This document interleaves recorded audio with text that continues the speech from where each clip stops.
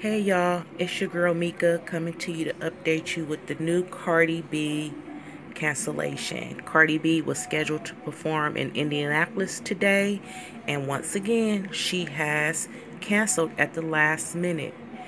Ticket buyers are pissed off, and this story is trending all over Twitter.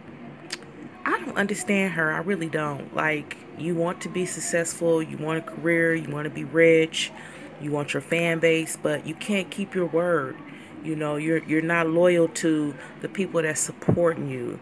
You just seem to use all your energy towards trolls. I think you need to get it together, Miss Cardi.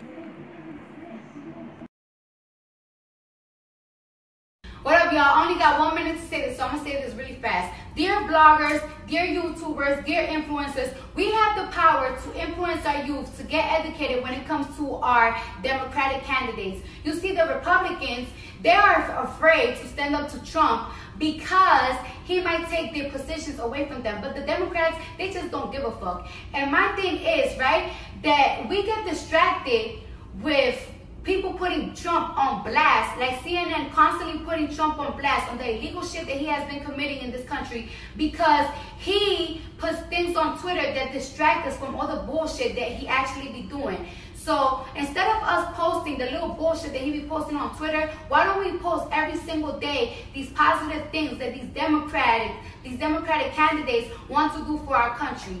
Like, this man has a big chance of winning in 2020, and we could change that.